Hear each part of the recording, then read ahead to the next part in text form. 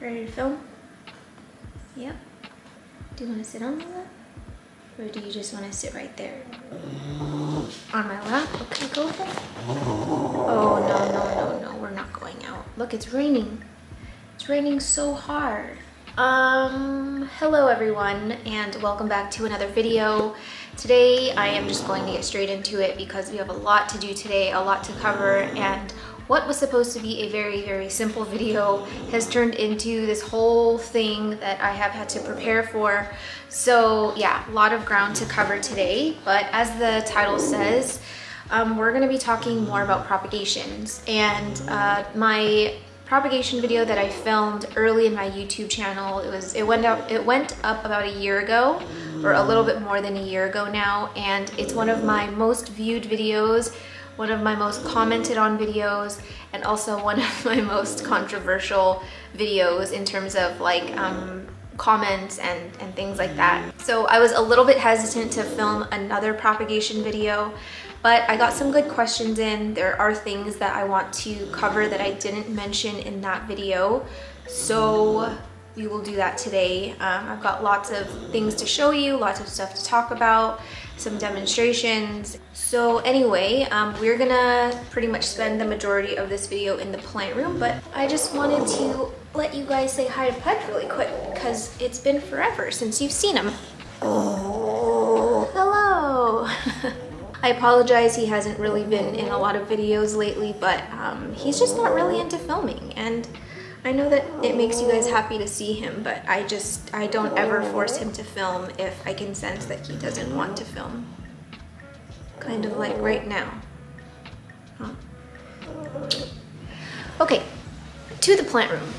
I am going to have my laptop next to me pretty much the entire time just because I've written down all my topics here, all of my questions and everything that I want to cover, and it's kind of a lot. I'm hoping that this isn't like a 10-hour long video, but you never know. So I think a good place to start in this continuation of talking about propagations is just talking about sort of the different methods of propagation. Not all of them, because I did cover that in my first propagation video, but I do want to talk about propagating in a prop box, propagating in perlite, and also talking about the cup greenhouse method when propagating. So I do have some examples for you. I feel like most people who are watching this video probably already know what the prop box method is. It's basically when you just have some kind of bin, whether it's a Tupperware, whether it's a to-go container, or like an actual like storage bin. It's when you literally just like line it with moss or soil. It's not very common that you see a soil prop box, but you'll see a lot of moss prop boxes, pond prop boxes. I've seen some leca. I've done a leca prop box before, and then also perlite.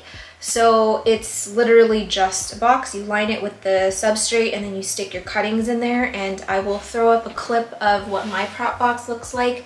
It's nothing fancy. It's literally just one of those like domes that you can get from like your nursery or garden store. I think the entire setup cost me like $8 or $9.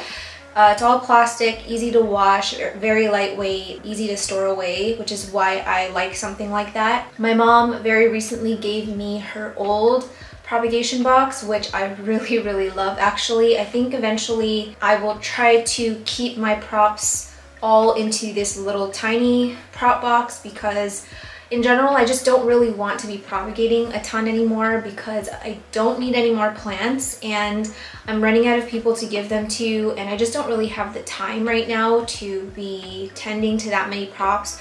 But I do like this prop box in particular because it's tall, it's super tall.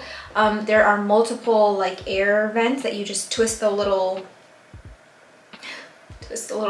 knob things, and you can sort of control how much airflow is going in and out. So I really, really like this one. But if you're not able to get something like that, which I think you can just get on Amazon, these plastic ones work just fine. We'll talk a little bit more about sort of the environment of the prop boxes in a bit. But first, let's talk about the cup method. So I don't know where this originated or who started it, but I feel like this is something that has just been done for, I don't know, forever. It's not something that someone like coined or came up with. I think in general, the plant community is very resourceful in general and will find anything to use for our plants. You know, like those soup containers or soup to go containers that you get from, like, if you order Chinese food or something, or Thai food, it comes in like a really tall one.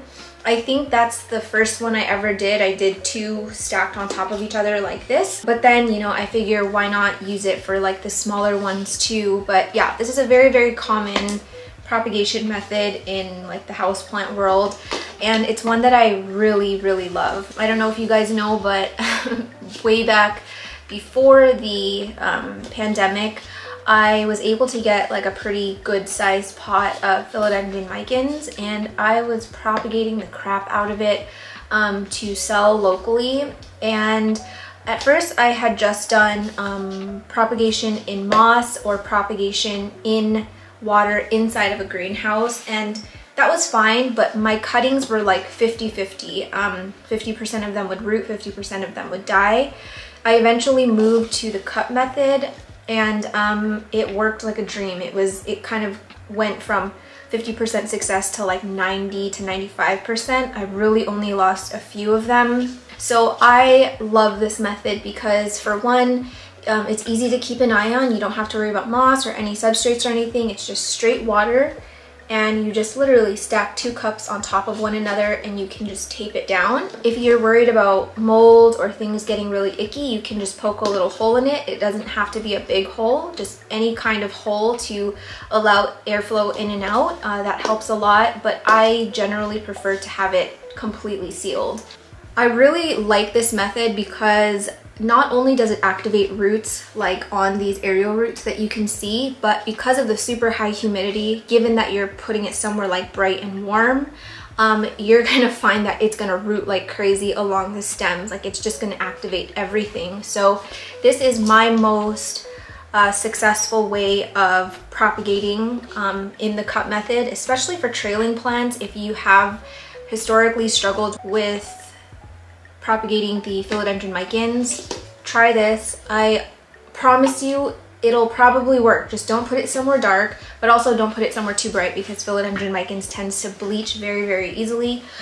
So yeah, this is the cup method with just water, and I only added a little bit. You really don't need a lot, because once it's in the environment you're going to keep it in, which hopefully is somewhere, again, bright and warm, that humidity is just gonna do all the work for you. So it's not like you need, like, if you look at this stem right here, it's completely out of water. It's like not even in water, but I'm not worried about it at all. So there's that. And then I also have done the cup method with pon for these alocasia frydeccorms. And if you guys watched, I forgot which video I would have done this, but I repotted my alocasia frydec on camera. I think it was in my night of plant to-dos, and I was able to harvest 4 corms that I put into this little vessel here, and it actually already has 1 leaf about to fully be opened. Maybe I could just take this off for you guys. Oh, sorry about the I forgot to take off my little post-it notes. This is how I organize for videos. But you can see the cup method has worked so well for this one. It's just taken off in here. All of them are awake now. I can see roots on the side, and it's just beautiful in there. So I'm very, very happy about that. And I'm very happy to see that all of these look like they're going to be pretty well variegated. If you guys didn't know, it's not 100% guarantee that your alocasia frydec will give you variegated corms. So I was just hoping for at least 1 variegated corm, but it looks like I'm gonna have all 4. So someone up there loves me. Whew, okay, and then the last one that I wanted to show you is just this anthurium seedling in the cup method, also in pon, a perlite heavy pon. And I wanted to show this to you guys because this is a perfect way to grow your seedlings. Seedlings tend to dry up really fast, normally because you have it in a vessel that's really small. You're not going to pot a seedling in like a 6-inch pot or something. So I have my seedlings out in the open, and they just dry out so fast because the vessels are tiny. But when you enclose it into a little cup like this, it's just, you know, all that humidity, it kind of just gets recycled and you're not having to refill the water as much. And this seedling has just grown so fast since being in here, and all of those roots up at the top are just so nice and fuzzy and beautiful.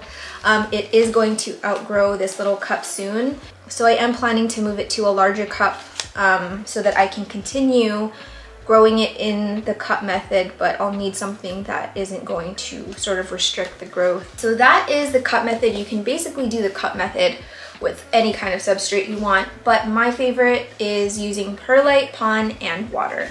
The next thing that I want to talk about is perlite propagation. I don't remember if I covered this in my first propagation video, but just to my memory, I don't think I have, only because perlite propagation wasn't really like my go-to prop method until very recently. But I do want to at least cover it today. I have been asked, how do you use perlite as a propagation substrate? So there's multiple ways that you can do it. You can either use it just like you would pon or leca, and basically just, I don't think I have anything in straight, oh I do, hold on. This is actually the perfect example to show you because it needs to be watered, but this is my, oh my god, these mealy bugs. Oh, you guys, it's so bad. This is that alocasia leucowan that I got from that store called Tevin's, that is like a breeding ground for all pests in the world. And it has been separated from my collection because it's been infested with mealybugs, and it's everywhere. Like, when I say everywhere, I mean everywhere. It's like all over the back. Ew, these are big. The antennas are so long. I'm gonna hurt. That is so gross. It's everywhere. Okay, so anyway, let's do this quickly because I want to get this back into the containment unit. So this is a plant that obviously I have been propagating in perlite, and it's going beautifully. These roots are taking off in here. They're very, very happy and healthy. One thing that you can do is just, again, use it like leca or pon and just fill it maybe like a quarter way of like the substrate height. So for something this high, I would fill it to right about here. The important thing though is that you don't want to just like dump water in and then call it a day. You really want to try and like saturate all of the water in there. So I'm just gonna go ahead and use my sprayer and show you guys how I would do something like this. You want to make sure that all of the substrate sort of gets rehydrated, and you don't want to just like pour water down one side and then call it a day. You can do that because it will sort of like wick upwards and like spread all of that moisture. Ew. There's overspray everywhere. It's like stinky fertilizer water. But I definitely like to try and go around if I can and just get all of that perlite nice and hydrated. Oh my gosh, this water stinks. Liquid gold leaf smells like butthole. So you want to just be very like intentional with the watering like you would in any no drainage vessel. But to me, the most important thing when watering your plants is just making sure that you're thoroughly wetting all of that substrate so that everything gets rehydrated. That is a bit higher than I would like. It's right about here, whereas normally I'd fill it to about here, but I'm not super worried about it. It's in a high humidity greenhouse and I'm not worried about it rotting at all. Another way that you can use perlite is basically just making sure that it's wet. And I really would only recommend this kind of way if you're gonna be using it in like a prop box or a very high humidity greenhouse like a tent or an exo. I wouldn't recommend doing this on a plant that you have just like on a shelf, or like something like this where it's just like a high humidity or low humidity exo. There's like no doors on it. But I do use this prop method for some plants that I just keep in my tent, since humidity is 100% in there all the time. What you want to do is make sure you have clean perlite, make sure it's dust free, and it's easier to, you can either just rinse it underwater, but I like to minimize how much perlite dust is going in my drain, so I always do a dry sift into the garbage can first, and then I'll rinse it underwater. You can do like a soak. You can soak it for anywhere from 5 to 15 minutes and just drain all that water out and then use it like immediately. So what you'd want to do is pot it normally like you would with any kind of substrate, but just make sure that your perlite is already wet, and then you don't need to leave a reserve at the bottom. Perlite can actually hold a good amount of water if put in a very, very high humidity environment. So leaving a reserve, you can do it, but it's not absolutely necessary. So this perlite has actually been washed, but it's been about an hour and a half, so it's, I mean, it's still wet, but it's like not as wet as I would like. So for something like this, I would just take some water, run it over here again, and then use it immediately. But for this example that I want to show you, this is actually the top cutting of my philodendron soderini, and I know it doesn't really look like a soderini anymore. She is all grown up. She's really, she's big now. So I do want to get this into perlite because I eventually plan to move this to pond, whereas before it actually grew to this size in moss, if you'll believe it or not. But right now it still has some of its old moss roots from the moss pole, and it does have some new water roots, which is really great because I love going from water propagation to perlite propagation. And I have some yucky old roots here that I'll probably just cut off, but I've got some nice aerial roots up here that I can work with in terms of getting it onto a pole right away. But I want to get it started in perlite, and I just want to get it out of water because I want to get it into a substrate that can hold a little bit of nutrients and sustain some of this growth, since it is a fast grower, and I think a new leaf is going to pop out pretty soon. So for this one specifically, I am going to leave a reserve down at the bottom since it is sitting on this shelf now. If I was keeping this in my tent, I would just go ahead and use wet perlite and then stick it in here and then call it a day. But I would feel better about leaving a reserve in this. And I'm going to get it on one of Lauren's new moss poles, and I will tell you why this is wrapped in just a little bit. I am just going to start by cleaning up some of these roots. And I'm not going to be chopping any of these yellowing leaves off because I want to allow it to do its thing and move whatever nutrients it has into the rest of the plant. And I'll just wait till it is completely ready to basically fall off on its own. But when I start cleaning up a plant, I always try and remove these sheaths if I can, just because it's more of an OCD thing. There's really no harm if you leave them. But sometimes those sheaths can cover these nodes where roots will form, and it's not to say that that is going to be the one thing that stops it from rooting, but in my experience, it definitely slows it down. So I'm going to start by cutting off some of these roots that look a little bit yucky, and let me give you guys a better view of this because you don't really see my face right now. I'm going to chop this little guy off right here, and also let's see what this one is doing. I'm confused. Where does this one lead? Oh, it's this one. Okay, we're gonna leave that. I'm gonna cut this one off though.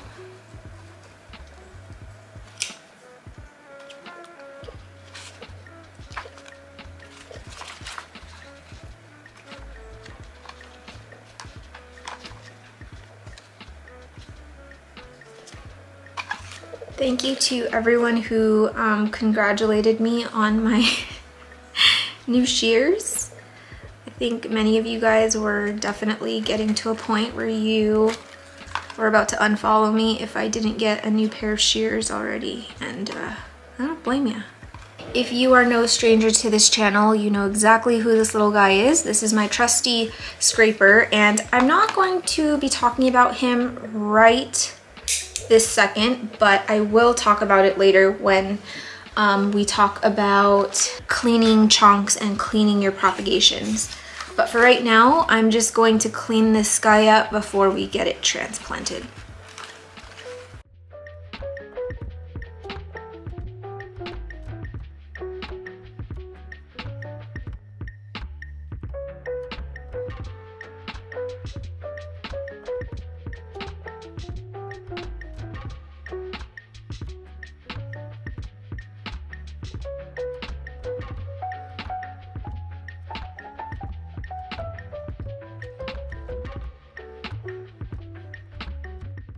I don't want to keep this propagation out for too long because it's got some really nice water roots, and water roots dry out so fast. They have zero forgiveness for being out in the open. They're like fish. I have rehydrated this perlite by just running it underwater, and I'm going to be potting it in this tall-ish vessel here, and I need oh, here.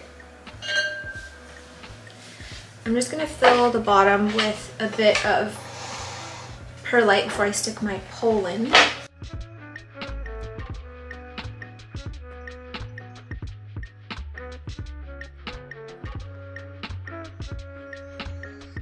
So I've got the bottom filled here, and I'm going to position my pole, and this is a little bit too deep. I want the pole to sit right almost like to the top of where the vessel is.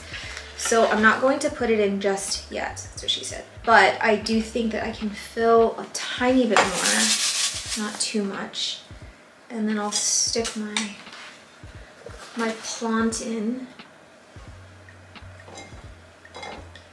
And what I'm gonna do is actually inoculate it with, I'm using TPS Billions right now, which is kind of my go-to. Right now I'm in between TPS and Great White, and I'm still trying to use up a little bit of my Dynamite Go that I have left, but I really like the TPS one. And if you missed it in my other video where I talk more in depth about it, it smells so good. It smells like Lucas candy, but also kind of like a fish store. Oh, it smells so good. Okay, so this brings me to sort of the next thing I want to talk about, and it is using mycorrhizal inoculants on propagations. I have seen some people just like take a fresh cutting of something that is completely rootless. It'll be like a little chunk, and they stick it in their prop bin, and then they sprinkle mycorrhizal inoculants in there. And while I don't think that's harmful in any way, I think it's more so just sort of a waste of mycorrhizal inoculants because they can be kind of expensive. Mycorrhizal inoculants aren't just like a magic powder that you like sprinkle on like garlic powder, you know, it just makes everything more delicious. This stuff is alive. It is fungi that basically form a symbiotic relationship with your soil, with your substrate.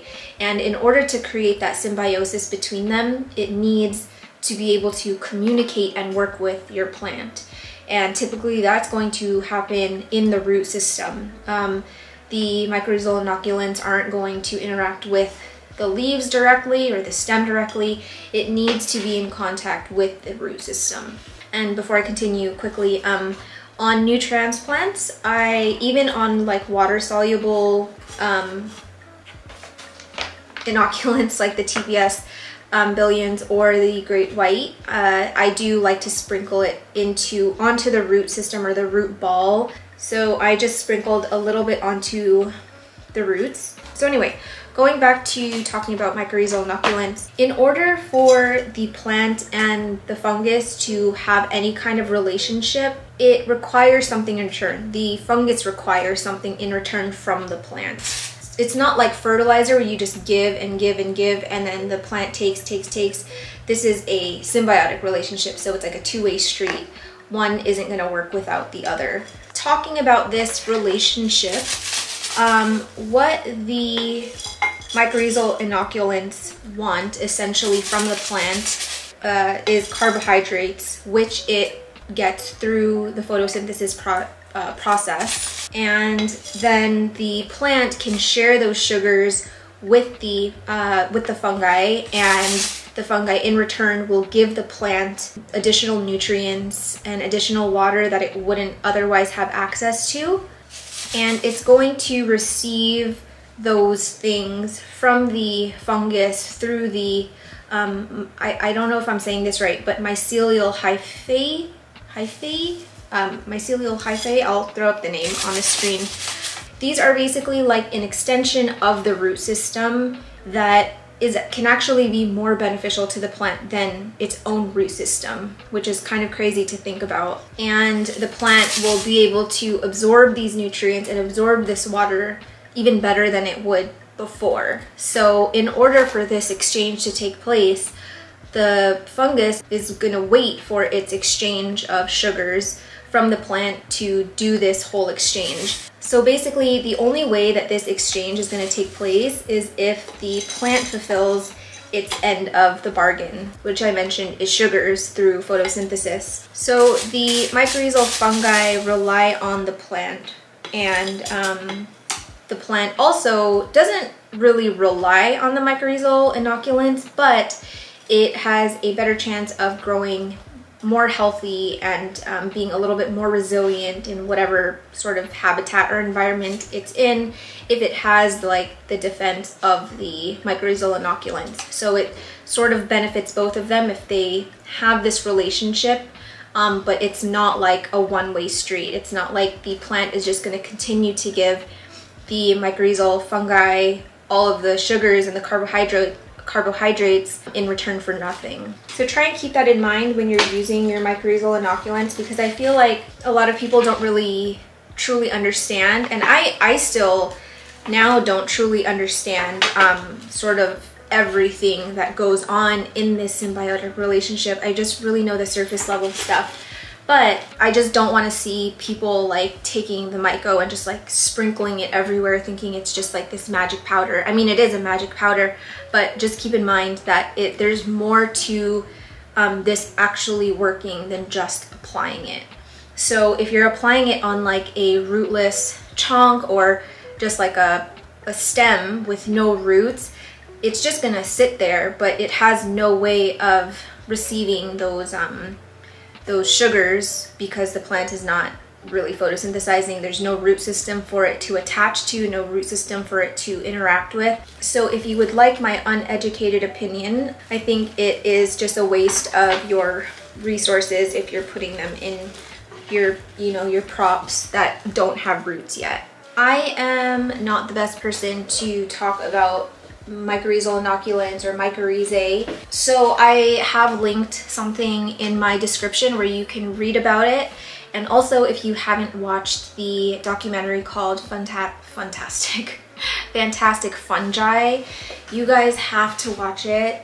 If you are a plant lover, you will love this documentary. I almost guarantee you're gonna love it. It made me emotional. I cried. I don't know why I cried. I hardly cried, and it just made me appreciate my plants so much more and sort of maybe understand my plants a lot more in that sense as well, because essentially at the root of your plant is fungi, and they're just so beautiful and magical. And just please watch that documentary if you haven't already. It is such a good watch. It's so brilliantly filmed and narrated, and the cinematography is beautiful. I just can't say enough good things about that documentary. So give that a watch and read the article or read the website that I have linked in the description. It just talks a bunch about mycorrhizae and explains it in a way that I will never be able to explain it, at least in a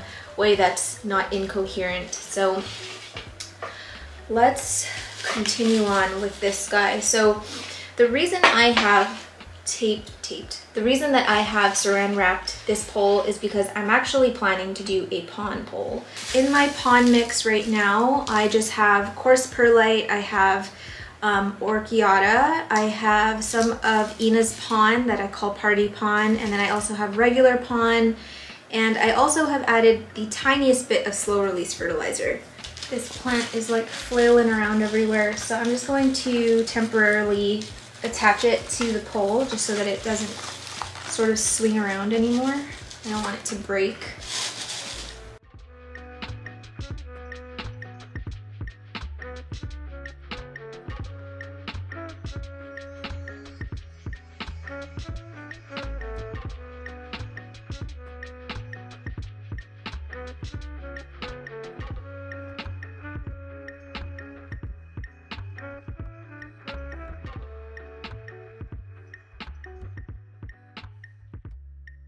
Now here's the tricky part, because the holes in this pole are actually quite big, and with Pon it gets a little bit dicey in terms of how well it's going to stick. So I'm going to do this over the bin just in case it all comes crashing out.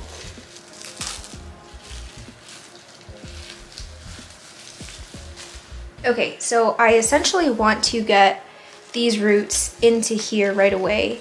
So what I'm gonna do is just direct it inside, and I probably should have stuck the roots in before I added the Pon, but it's too late now. So my advice would be to stick the roots in there already before you get the Pon in. And if you have saran wrap, you can literally just cut holes in the saran. Ow! And then I'm just gonna go over this whole thing with the pole, with this strap. So here is the finished pole, and I probably could even add a little bit more perlite here to stabilize the pole since it's wobbling a little bit. It's a very, very heavy pole since it's filled with Pon. If you are going to use a Pon pole, I would suggest that you only do it for plants that you really don't need to move around a lot. So if it's a plant that you regularly take to the bathtub or to the sink, I would not do a Pon pole, just because the more you move it around, the more all of it's going to fall out. But once they kind of get settled in there, they're really not going to move a ton, especially if you're just leaving it where it's at and just kind of watering and then spraying. Like I mentioned when we first talked about perlite propagation, you can, and I will do that for this plant, leave about 1/4 reserve in the vessel. I'm not super worried about using my spray or whatever to wet all of the perlite, since all of this perlite is already wet. Alternatively, if I was putting this in like a high humidity greenhouse, I would probably just stick it in here as is and not worry about a reserve, since all of this perlite is wet. Hopefully this guy takes well to the transition and gets rootin' and tootin' in here, but I'm glad I finally took care of this thing because it's been bothering me for a while. Now that we've covered all of the propagation methods that I wanted to cover in this video, we are going to move into sort of a topic based on a question that I got, and it's basically like, how do you prevent that white webby looking fungus or mold in your props? I don't have any active mold on any of my prop bins right now, but I do have some on a soil bin. Sorry, not on a soil bin, in a soil bin. And I'm gonna try to get it out of here without disturbing it. Let's see if I can show this to you without spilling. I know it's not the best example, but it's the best I have right now. But you'll notice that it sort of looks very webby. It is like fuzzy, and it tends to grow like on the surface of the substrate.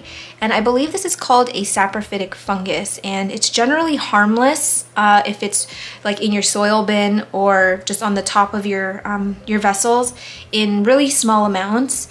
But if you're noticing a ton of it, you may want to take a look at the plant to see if anything is going wrong, particularly with anything rotting, because this type of fungus feeds on organic decaying matter. So in my soil bin, it happens pretty often if I'm not opening it if I'm not using it often.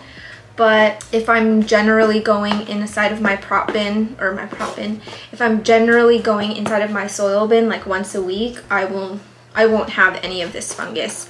And if you do notice some in your soil and it bothers you that much, you can just pick it out. I have found that keeping these large sort of bricks of charcoal in my bin helps a lot. Obviously, I don't put it in my vessels. I just always keep it in the soil bin, and I'll try and keep more than just a brick. I have another one here, and I didn't buy these anywhere specific. Sometimes when you buy horticultural charcoal like the Wilbro brand, you will find really big chunks in there.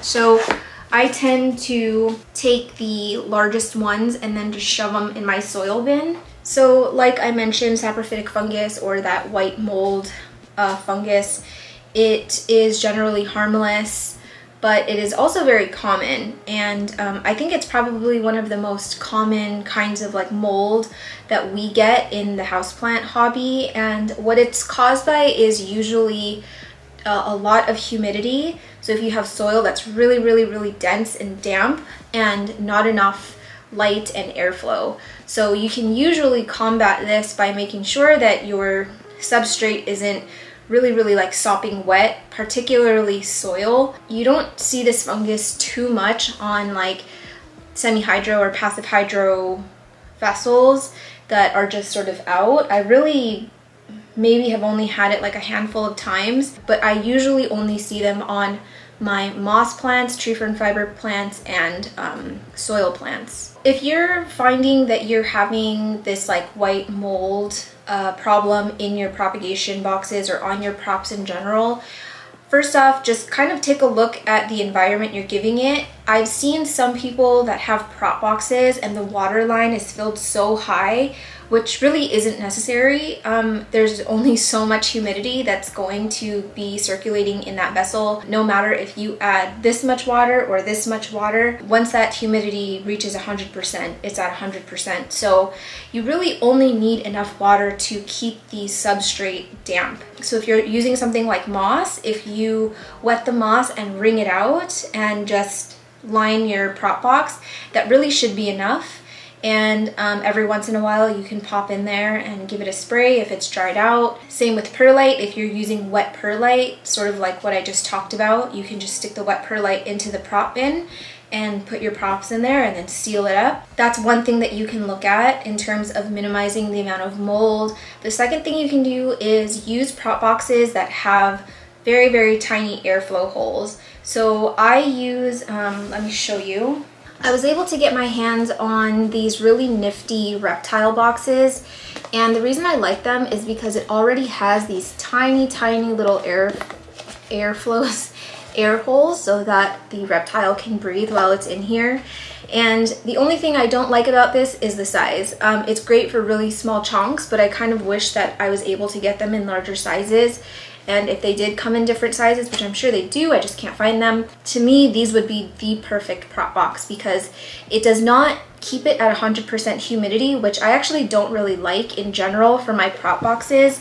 I like to at least have some airflow going in and out, even if that means that I have to go in there like once every week and a half to give it a spray down or refill the water. I've just found that my humidity boxes that I try to keep at 100%, they always get that mold or they just end up rotting whatever's in there. So these are really nice. Obviously, if you don't have these, you can opt for any to-go container and just poke holes in it.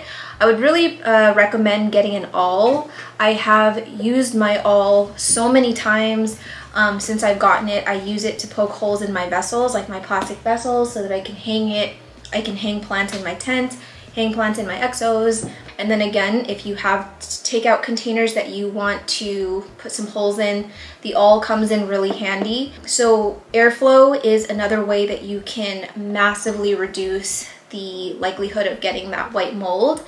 And then again, not putting your prop in a dark place. So typically all of my props are in very bright, well-lit places, generally very close to a grow light. So I've got props in my Millsbo down here that is right under a 10-watt grow light, and then I have more props down here which is under another 10-watt grow light. So very bright, very warm. So if you end up putting like a prop box in a kind of like dark area, more likely than not, you're going to get a lot of mold. So the next thing that we're going to cover is chunk cleaning, and I am so passionate about this topic. If you guys know me, it is just something that I 100% will never not do.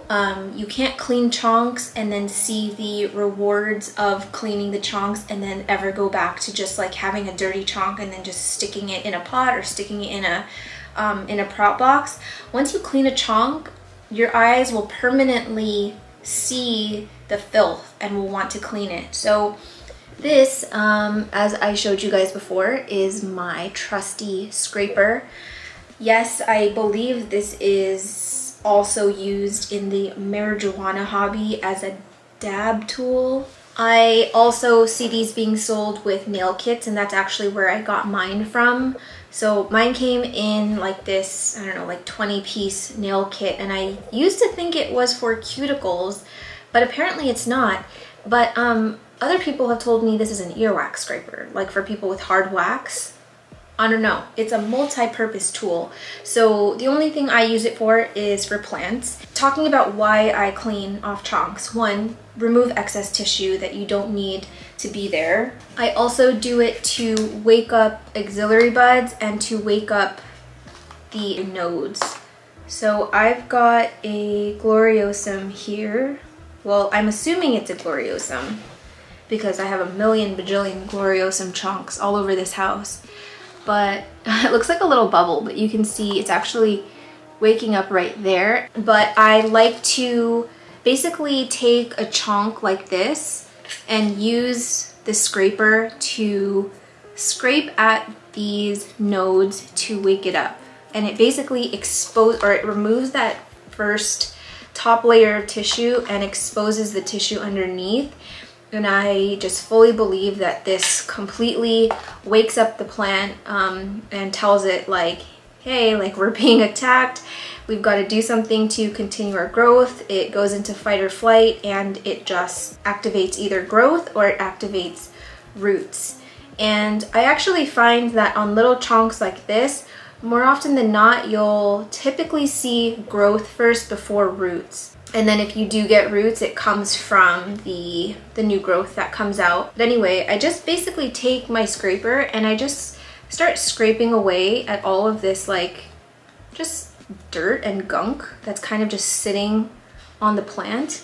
Let me get you a closer view. I am basically just scraping away at this sort of like black dead tissue that you're seeing flake off. And what I like to do on particularly plants that are like super asleep, like that don't want to wake up, I notice that if you sort of scrape away at the growth point, so the axillary bud right here, this is where new growth would come out. This is a very risky game, but once you get used to it, it gets pretty easy. What you want to do is first wet the axillary bud with a little bit of water, and you're going to very carefully start scraping off this top layer of like bark that has sort of grown over it. And it's usually a lot easier if it's wet because it sort of makes it easier to peel off or scrape off.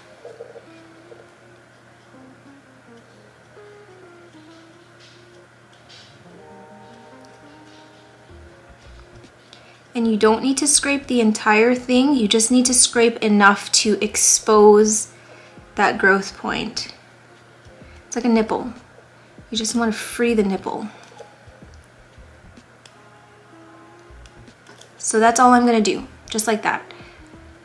And he'll get a good breath of fresh air and hopefully wake up, kind of like this guy is. But in the meantime, I'm just gonna be scraping off some of this excess gunk just to get it clean, and then you can either just run it underwater to clean it off, or you can soak it in straight peroxide, hydrogen peroxide, or do like a 50-50 mix of peroxide and water to get it clean. But I'm not super worried about this one. It's pretty barky. It's not like mushy at all.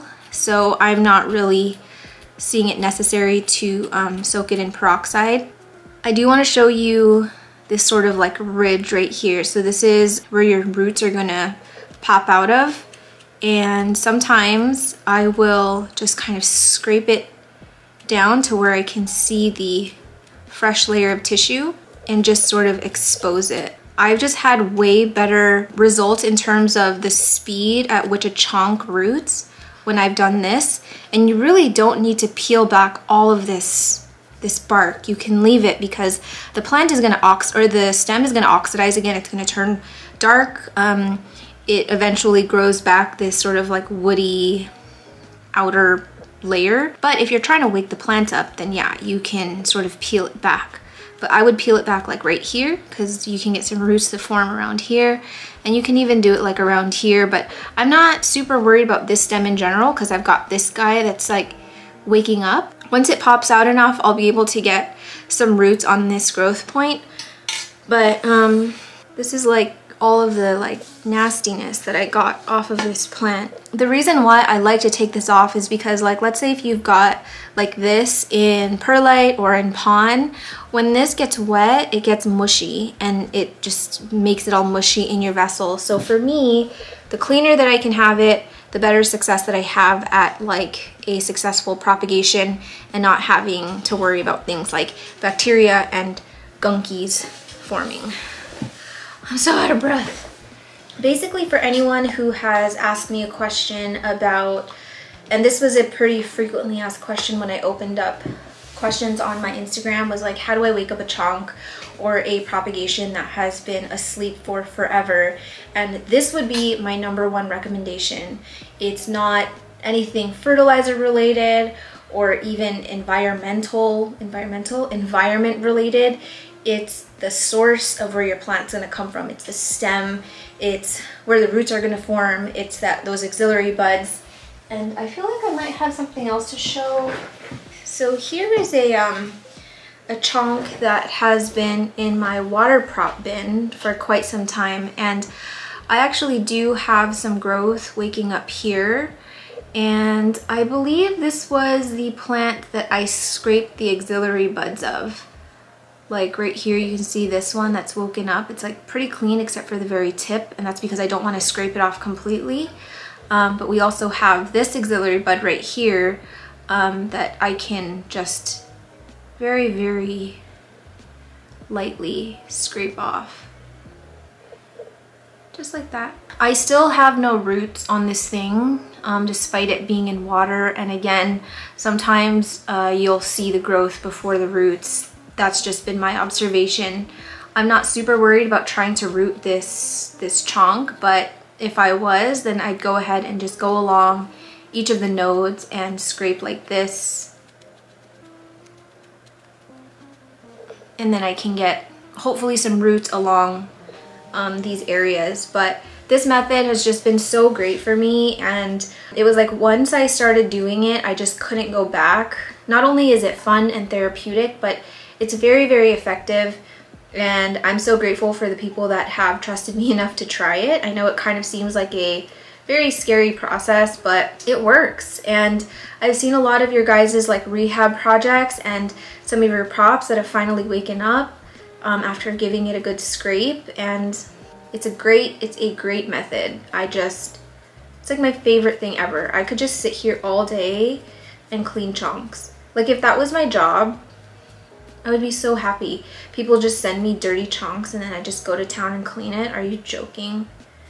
That would be like a dream come true. Okay, anyway, I just cleaned this table and now I got it dirty again. Okay, so this is going to be a pretty big section. A lot of questions came in and I kind of want to answer them in a way that makes sense. So the first thing we're going to be talking about is, when should you not propagate a plant? Whew. Okay, I can think of several reasons why you shouldn't propagate a plant, or when you should not propagate a plant. I have what I think is a pretty good example here. This is my philodendron tortum, and it has probably the most gigantic leaf coming in to date. Like, I've never had a furled up leaf this large before, and that stem is thick. Thick. It looks crazy. Like, look at these leaves. They're going all the way down the stem. Don't focus on my face. Focus on the plant. Look at that. Look at all the leaves. It's like hugging the stem. It's crazy. Okay, so anyway, this is a plant that I love so freaking much, and I have been wanting to propagate it for a long time, but until recently, the nodes were way too freaking close. And now I think it's just growing so well that I don't want to propagate it. I don't want to disrupt it. I don't want to disturb it in any way. So I will not be chopping this plant. But when it was smaller, I was so tempted. I wanted to, but the nodes were so freaking close. I'm going to try my best to kind of show you guys. Oh my God, it's a fail.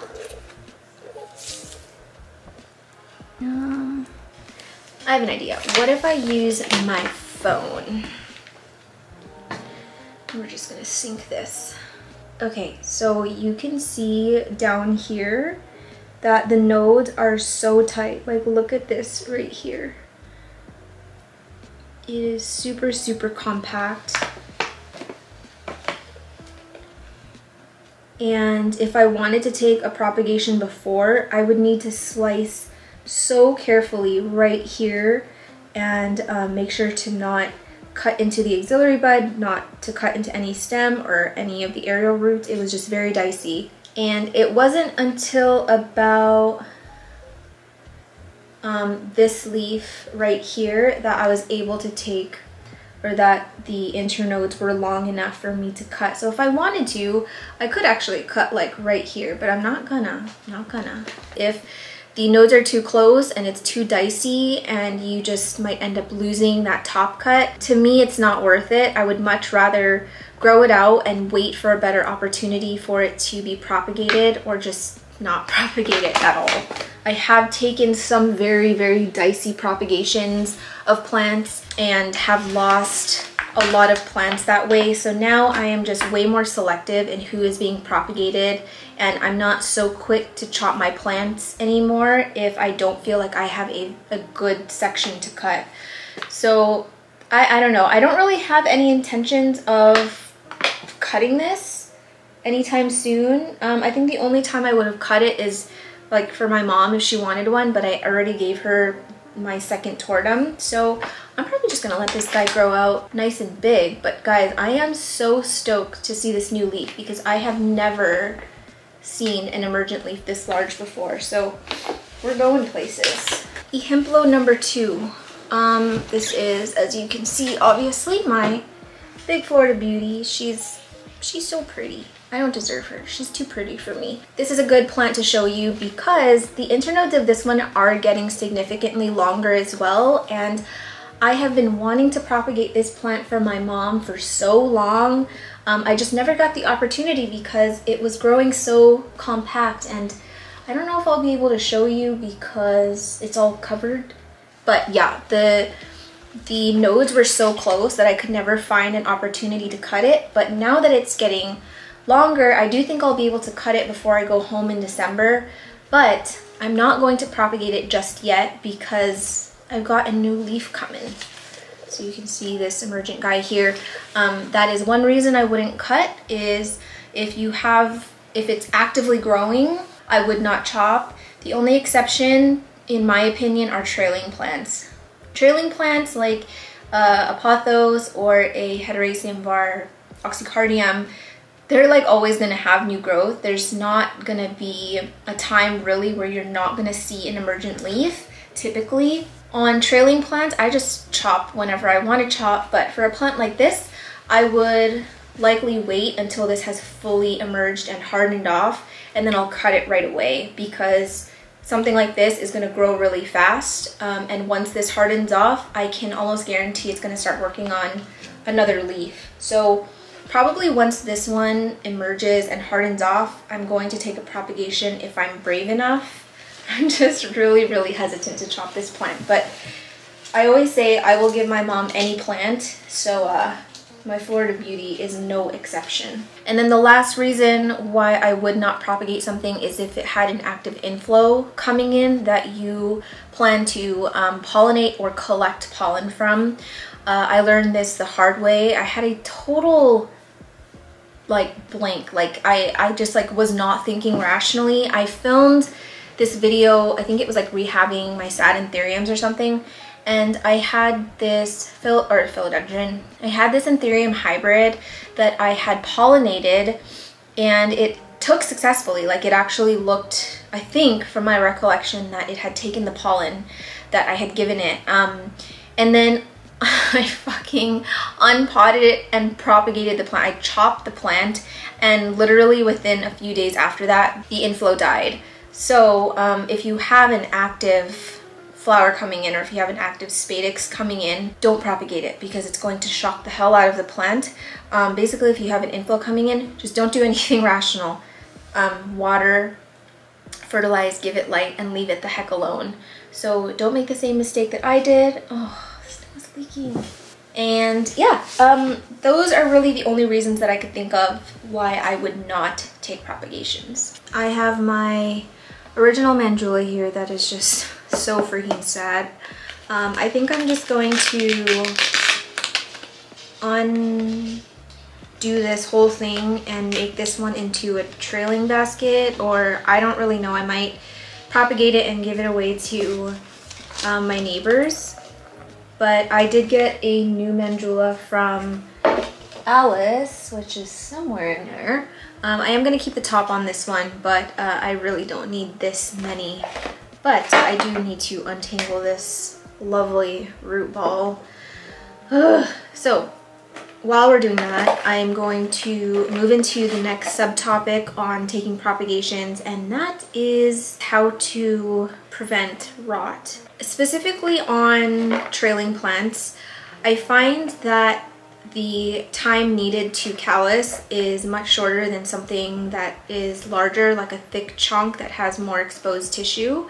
When you have a stem that's like this big, it's not going to need like an hour to callus over. That baby's going to callus over in probably like 10 minutes. How you'll know it's calloused over is it will oxidize and turn sort of dark and become hard like this, and it basically seals itself off.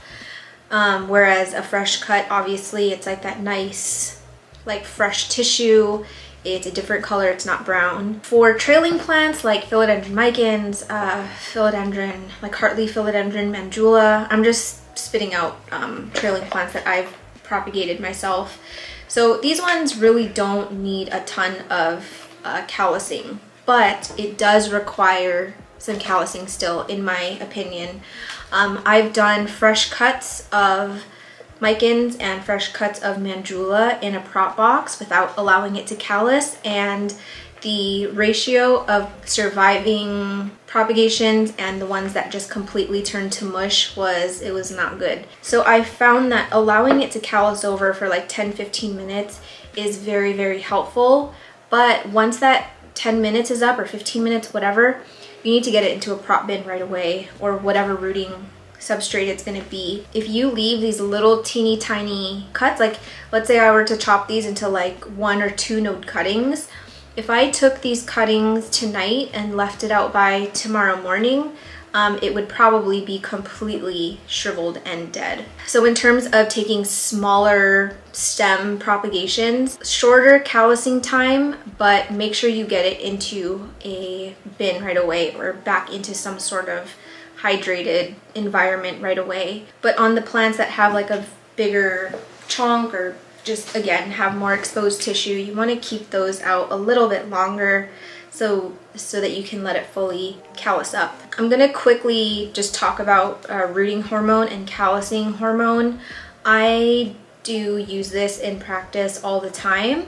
I used to use rooting hormone a lot, and this was when I was really new in the hobby and I wasn't that familiar with the plants I was working with. I wasn't that comfortable with rooting plants, but now that I have been in the hobby for a few years now, I am really comfortable with the methods that I use, the substrates that I use, and I feel like I'm in a much better place in terms of not needing to like rely on something like a rooting hormone. So in my I call it a callousing hormone because I don't really use this mixture to root. I actually just use it on my fresh cuts. So in my mixture, it's all in powder form. I use equal parts of sulfur powder, which you can just get at really any nursery that you go to, at least here anyway. I didn't have to like special order it or anything. So sulfur powder, cinnamon. I would recommend using Ceylon cinnamon rather than just the regular cinnamon that you can get at like Walmart, although I just use regular cinnamon. And then also rooting hormone. So I've used the gel rooting hormone before and I've used the powder. I don't really notice a difference in terms of which one has worked better for me. I just prefer to use the powder because my other two things that I put in this mixture are in powder form. And I don't know if it's like a mental thing or what, but I have just found that my props have not like rotted the way that they used to in my prop bins after I started sealing both ends with that callousing hormone. So I really don't think it hurts. If anything, it just makes your props smell nice. Like when you open my prop bin, it smells like cinnamon. So that's what I use. I don't really rely on it for rooting. I know a lot of people use rooting hormone. I can't really say much about it because I haven't used it that much for rooting, but I know there have been plenty of people that use it with success. So sorry that I can't really chime in on that topic, but in terms of using a rooting hormone in my callousing mixture, yeah, I say go for it. Pudge is barking because Vince is going to get his flu shot and he is not happy that he's leaving. In terms of using this like callousing hormone on my props, I don't use them on all my props. I typically only use it for the plants that have like really, how come I've been saying meaty lately, like plants that are meaty, meaning like they have a lot of like surface area of tissue exposed. So like let's say if I were to chop like a huge anthurium chunk, I would have like this much flesh exposed, right, of just fresh tissue. Whereas if I just cut this stem, I only have like a little teeny tiny amount of stem that is exposed. So I really don't use it on the smaller propagations. I really only ever use it on my much larger propagations, or at least not for like these types of trailing plants. Like when I propagated my glorious and my mycorrhizal, yeah, I used the callousing hormone on it. And just in case you're new here, this is what the callousing hormone looks like. Immediately smells like cinnamon, and I just basically dip the ends of the cut parts in here and I let it sit for a sec and then I get it planted. So yeah, pretty easy peasy. But I am going to chop this guy up, so let's do that. While I am taking these propagations, we can talk about the next question that came in, and it was, I heard you're not supposed to let the ends callus because water can't be absorbed through the fresh wound. This is true. So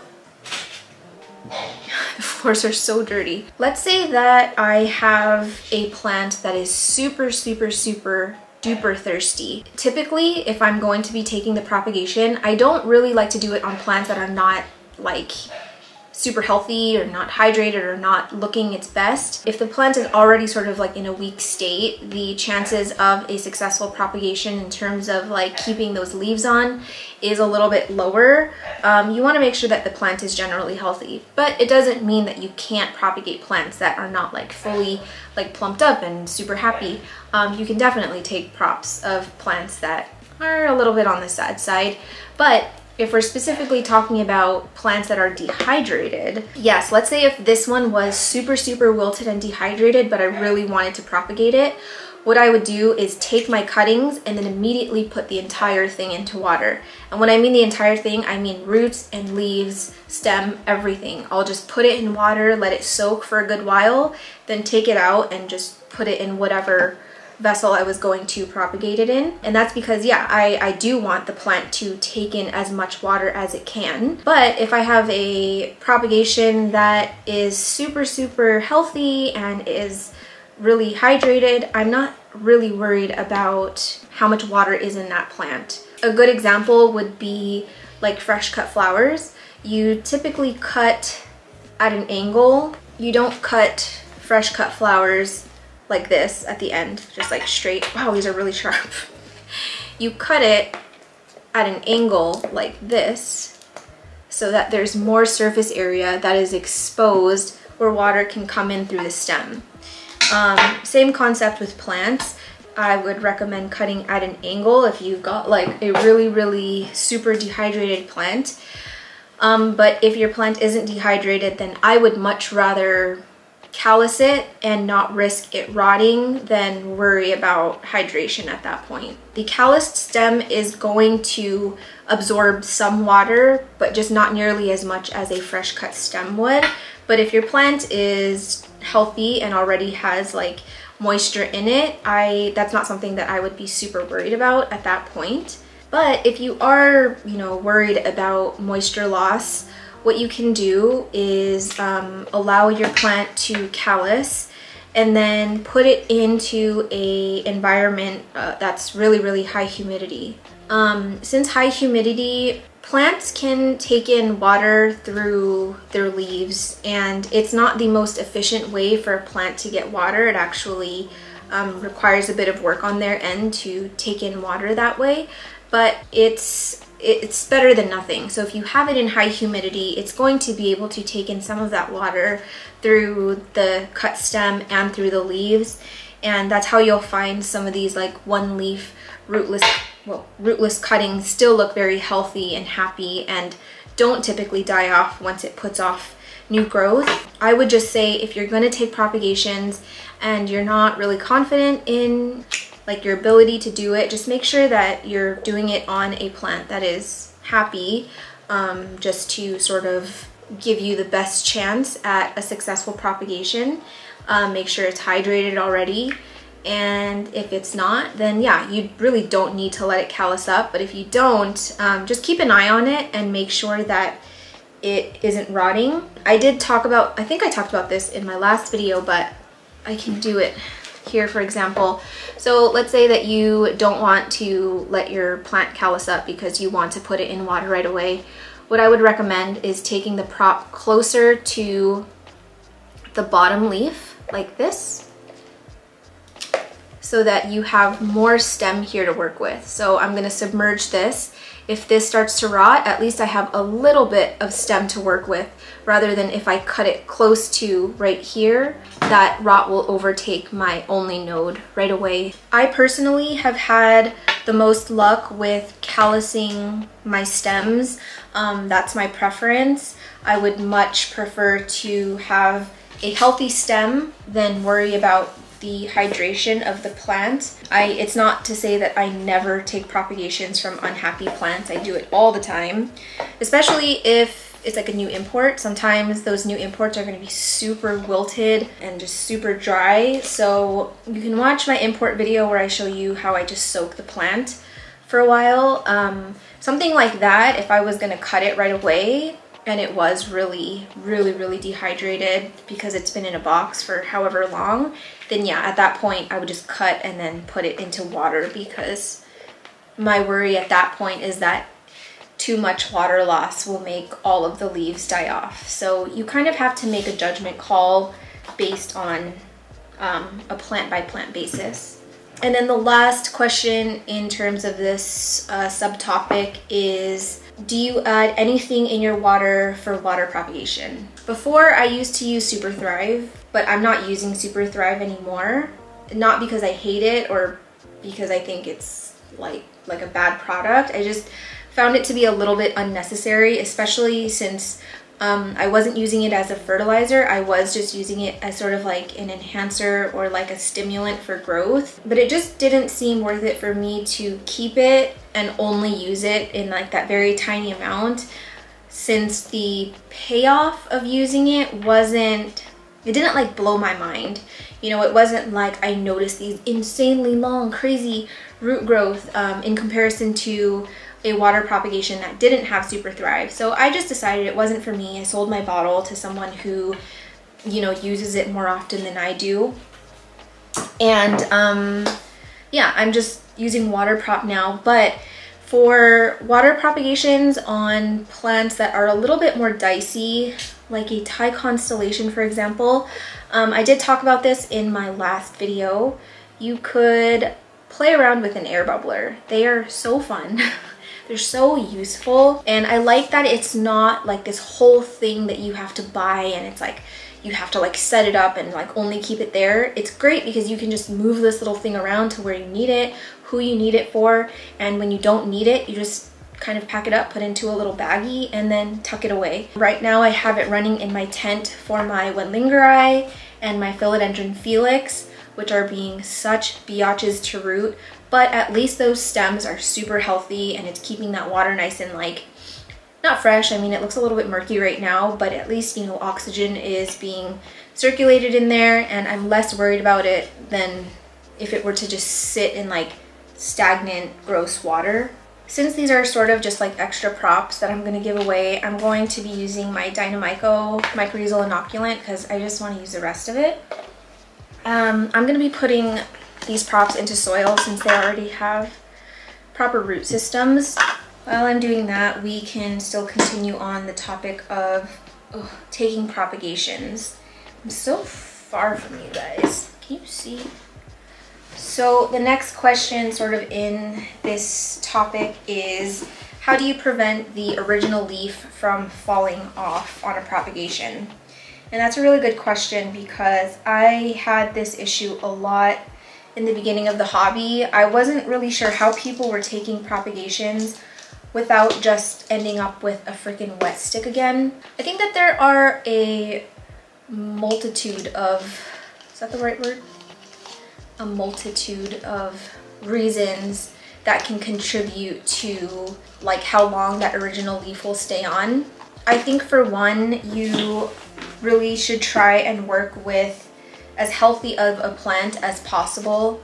More likely than not, if you have a plant that's already sort of suffering and then you go ahead and you like remove it from the rest of its root system, it'll probably die because now this plant is really just in super fight or flight mode and will more than likely work on new growth, whether it's root growth or new like leaf growth. And when you have new growth on a plant that's like freshly cut like that with no root system to take in any nutrients, or take in any extra nutrients, that leaf is probably gonna go. So the only thing I can say is, and you know, I really don't think that there's any method that can guarantee that the original leaf isn't gonna fall off, but what I can say is that air layering is probably your best bet at taking a propagation from a larger plant and keeping that same leaf. I think I have an example to show you. So this is my Philodendron serpens. Got a beautiful new leaf coming in. So this is a form of air layering right here. So you have probably seen it on Instagram where people take those like saran wrap and they'll wrap like soil or moss around a node and air layer it that way, or they'll put like a cup or like a to-go condiment container and just sort of put something around the node to wake it up. I just chose to do this since it had a really, really long stem. I wanted to be able to activate some of these aerial roots along the stem so that it was easier for me to chop it and start a new plant all over. So this is one way that you can sort of ensure or sort of maximize your chance at keeping your original leaf when you take a propagation, is if you're able to be patient enough. If you can do something like air layer it, I would recommend you do that first, so that once the roots grow, then you can chop it and it'll already have a root system of its own to work with. This little plant here, it doesn't have a super like robust root system, so I would almost guarantee that this leaf will probably fall off shortly after I film this video. But something like this that has like a full root system, I am not feeling nervous at all about these leaves falling off. So it really just depends. Is it like literally a rootless, leafless cutting? Is it just a single node with a leaf, no roots? It truly just depends. So my only recommendation is to air layer. Getting close here, guys, and thank goodness, because I really think I'm gonna lose my voice soon. So these are just extra questions that I got in that I thought were worth mentioning. This first one is thoughts on fluval stratum. I have actually been wanting to talk about stratum on this channel for a while now. I just really wasn't sure when I'd get the perfect opportunity, and I do think this is the perfect opportunity. Oh my gosh, Pudge is not happy. So if you have not heard what fluval stratum is, it's basically compressed volcanic soil in the form of these little teeny tiny balls that people use primarily in the aquarium hobby. I actually first heard about fluval stratum when I still had my shrimp tank. Oh my gosh, Pudge is going nutso. The reason that fluval stratum is used in the aquarium hobby is because once it's in water, well, in general, it's a very lightweight product. It's very, I believe it's very porous, and it's just, it's able to be moved around very easily, which is why it's good for like baby shrimp, for them to like sort of burrow and hide, rather than if you had something like gravel, like these little teeny tiny shrimp are not going to be able to like lift up a piece of gravel, right? It can also be used in the houseplant hobby. We can go a little bit into the pros of using stratum first. Like I mentioned, it's lightweight, and I have used it before, not a ton, but I have used it before, and just based on my experience with it, I imagine that it would be really great for things like seedlings and alocasias. Only because those roots are so fine, they're so hairline and delicate, that a substrate like lechuzapon is really heavy on it. And when you go to like repot or something, a lot of the times you'll see a lot of breakage. But with stratum, because it's so light and it's able to move around a lot within the vessel, it's not really heavy on top of each other, it's great for those teeny tiny little roots. Pudge. Another pro of this is that there are beneficial nutrients in it because it is literally a type of soil.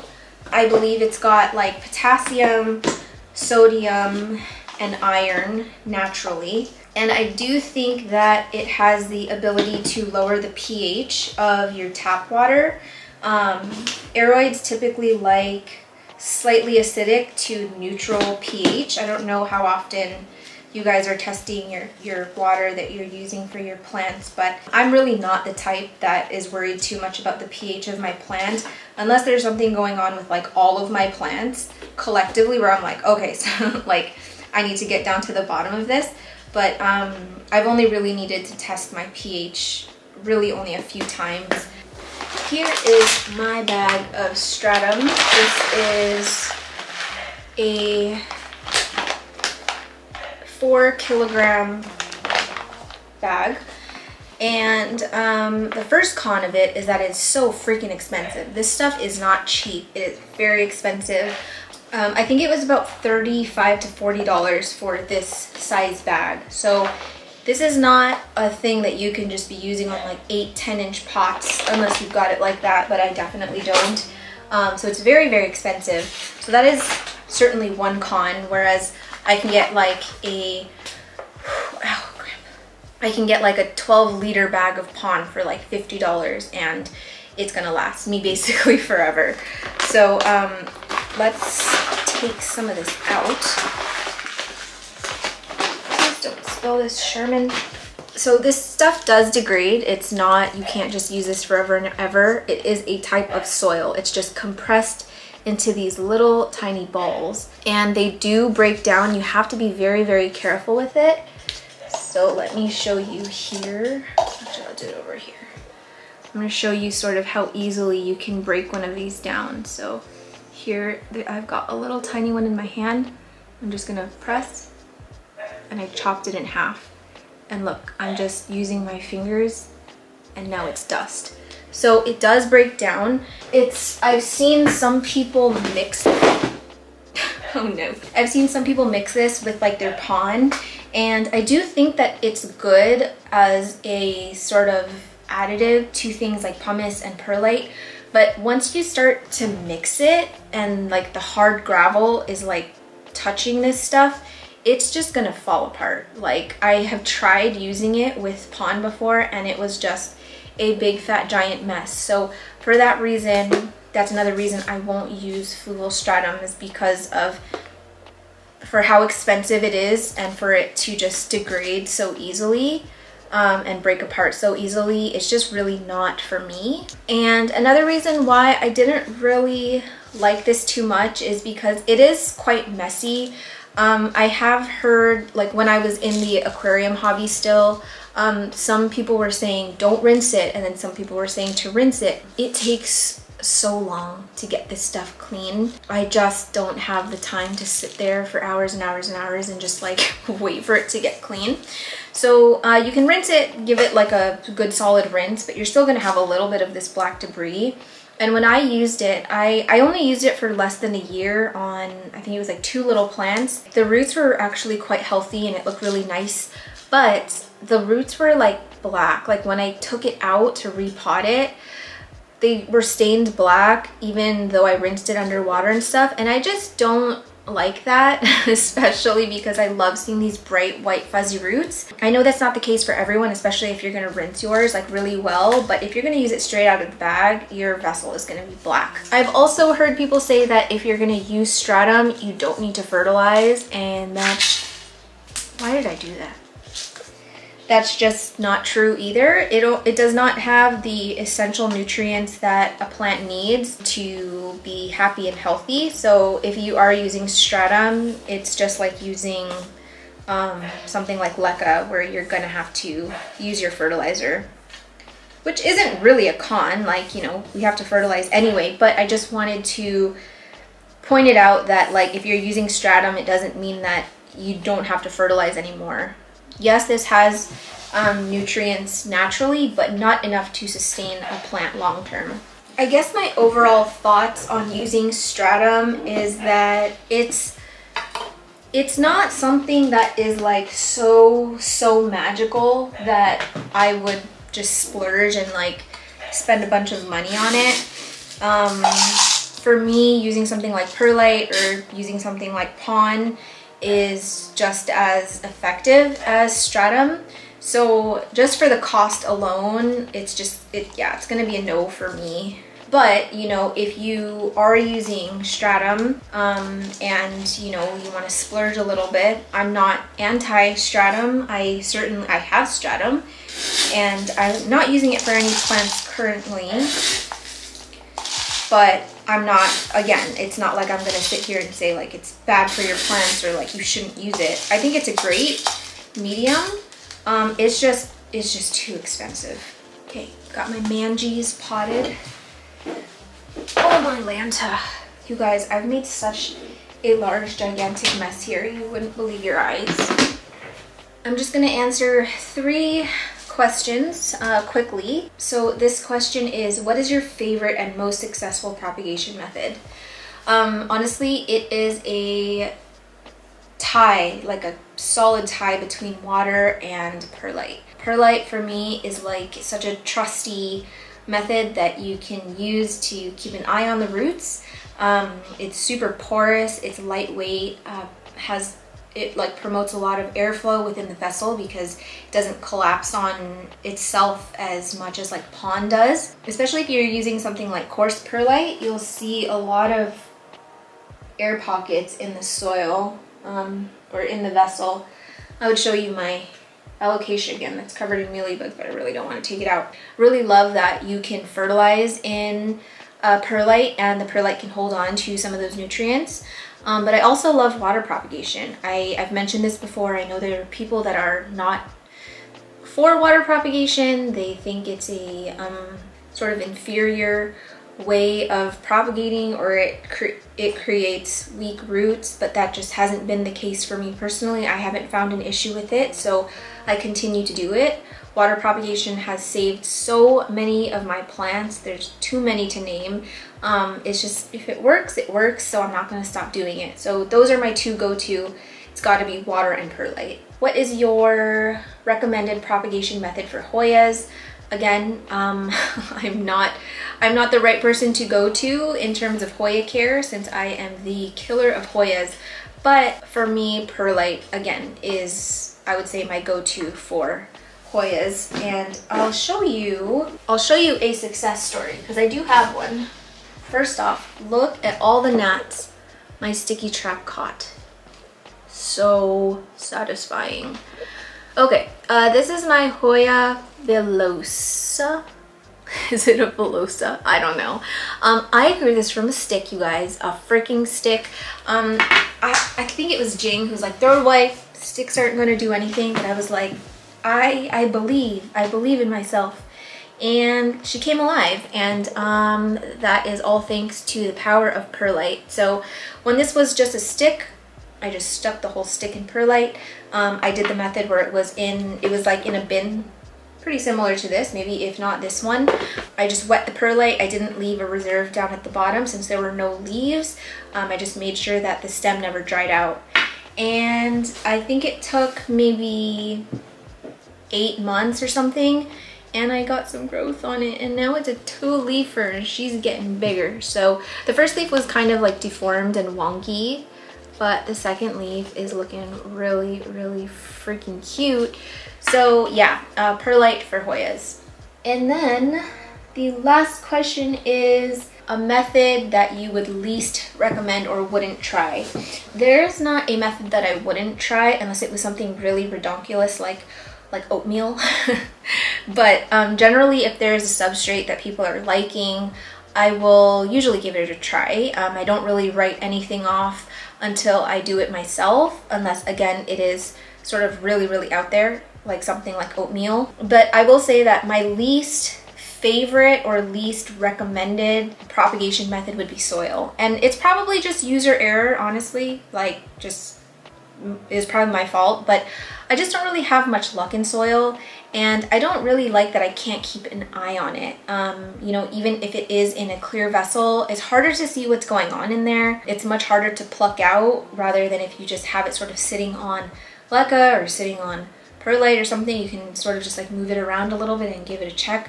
But if you've got the whole thing buried in soil, it makes it a little bit harder to kind of check in and make sure things are going smoothly. So my least favorite propagation method would be soil, but it is a good propagation method if you know what you're doing. And for me, I just don't know what I'm doing, so I just stick to what I know. Whew. This is gonna be a long video, you guys. I am freaking pooped. So hopefully I touched on everything that I wanted to talk about in this video. And of course, you know, this is not the end all be all. If you have propagation methods that work for you, like if it always works for you to not let your plant callus over or to not use any callusing hormones, that I have zero problem with that. Everyone's got their own swing, and this is just mine. This is what works for me, and I just thought I would share it. So I hope you guys enjoyed it. I am out of breath and out of voice, so I'm gonna go. If you like this video, please don't forget to give it a thumbs up because it helps Pudge and I a lot on YouTube. I appreciate you all for being here. We are almost at 12,000 subscribers, which is bananas. I love you all, I appreciate you all, and I will see you in the next one.